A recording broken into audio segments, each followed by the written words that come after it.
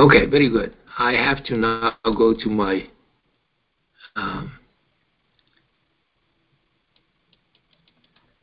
the 19th index additive prime. These are those classes of prime numbers that are, if you add the index to the prime itself, you get another prime number. And so the 19th one happens to be 619.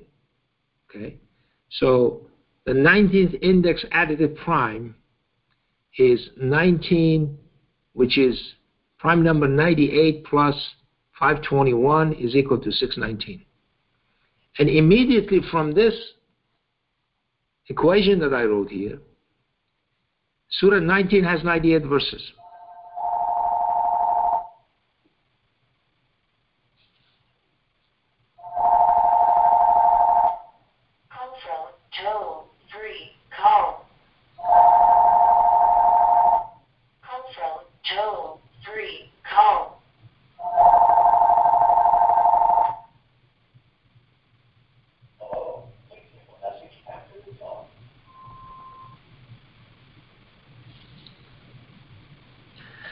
Okay.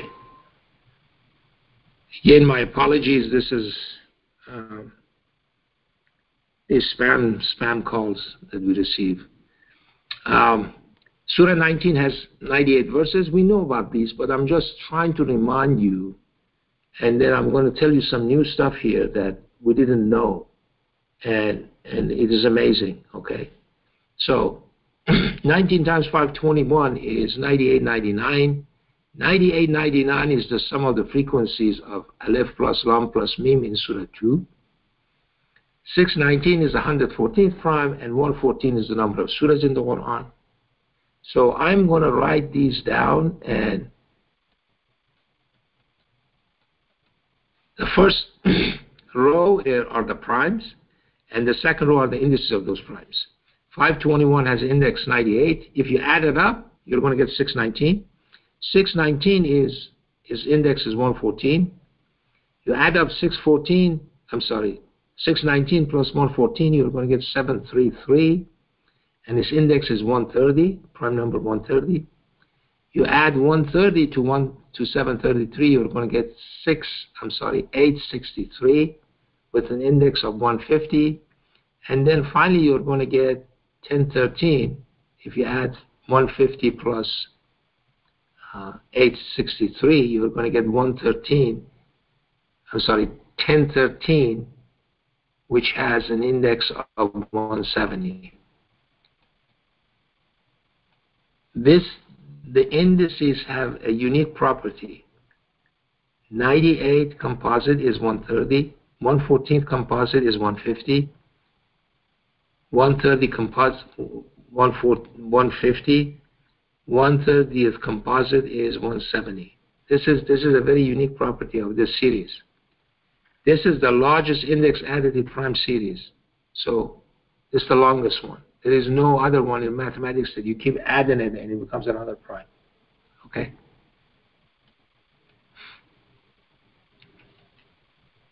(1013) is the last prime. And it happens to be the 19th twin Gaussian composite. We didn't know this before. So you see, this is God who sees all. Okay? So in this table, you can either start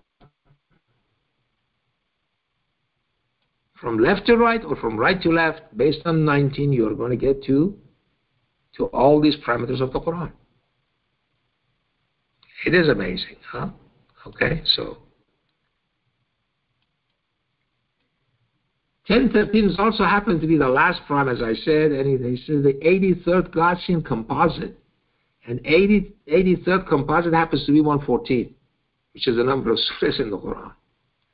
83 also happens to be the 19th Shen prime. Okay? Now, if I add 170 to 1013, I'm going to get 1183, which is not a prime anymore.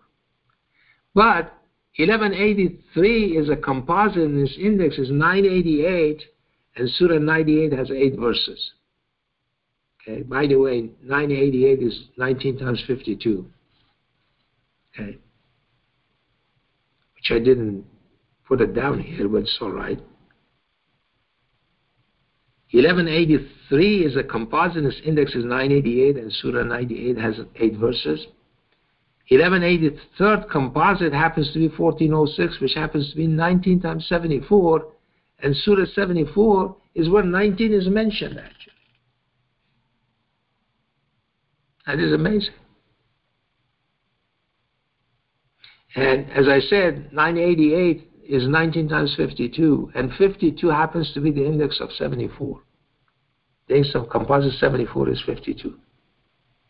See, all of these things are meshing together and creating the Quran, generating the Quran. Okay. So when he tells us in 67 that this is how we should behave, this is how we should conduct our lives. We should lead a righteous life. That's what we're here for. That's why we're being distinguished. So the important thing for us is that to obey God's commandments and do not waste our lives. Because this is something that God gave us from His own attribute. Life is sacred. You cannot kill a soul. God tells us that. So with all of these things that goes on, do you think that we're going to succeed if we keep doing this? We're not going to succeed.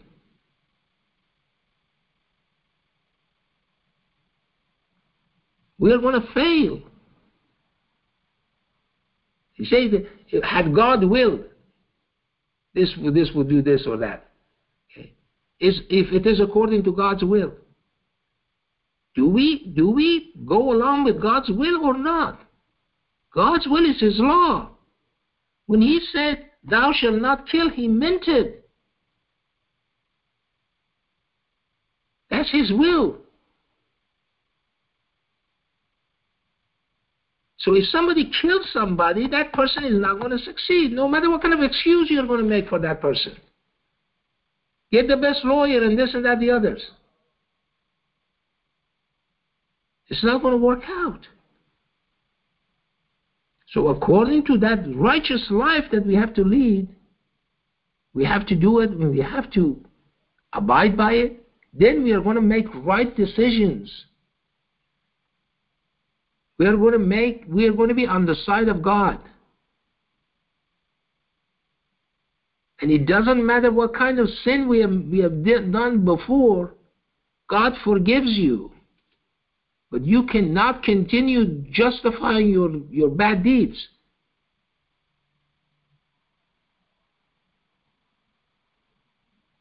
If we go according to God's will, we are going to succeed. If we don't do that, we are going to fail. Cannot violate God's laws.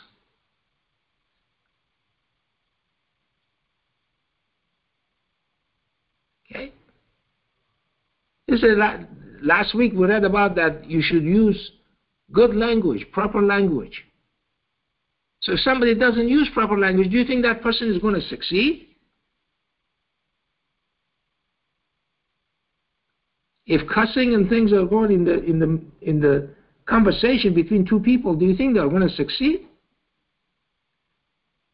We can't whine and complain that, oh, why this is bad things are happening to this and that and the others. It would happen because they're breaking God's laws. If they don't do that, then they're going to succeed. They're going to be respected. They're going to have a happy life.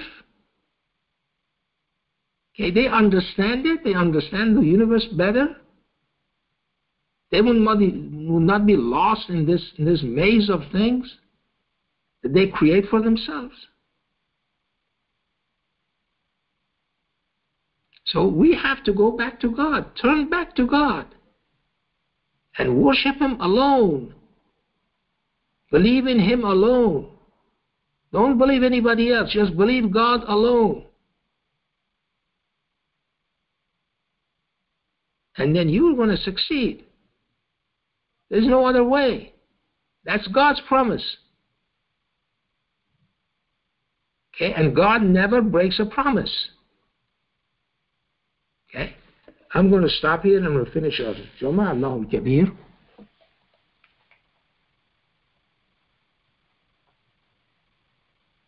سبحان ربي العظيم الله الكبير الله الكبير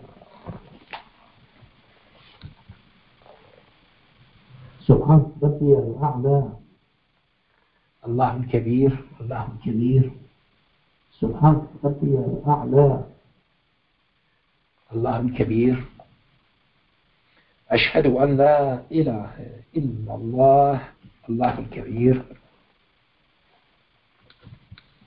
بسم الله الرحمن الرحيم الحمد لله رب العالمين الرحمن الرحيم مالك يوم الدين إياك نعبد وإياك نستعين اهدنا الصراط المستقيم صراط الذين أنعمت عليهم غير المغضوب عليهم ولا الضالين الله الكبير سبحان ربي العظيم الله الكبير الله الكبير سبحان ربي الأعلى الله الكبير الله الكبير سبحان ربي الأعلى الله الكبير الله الكبير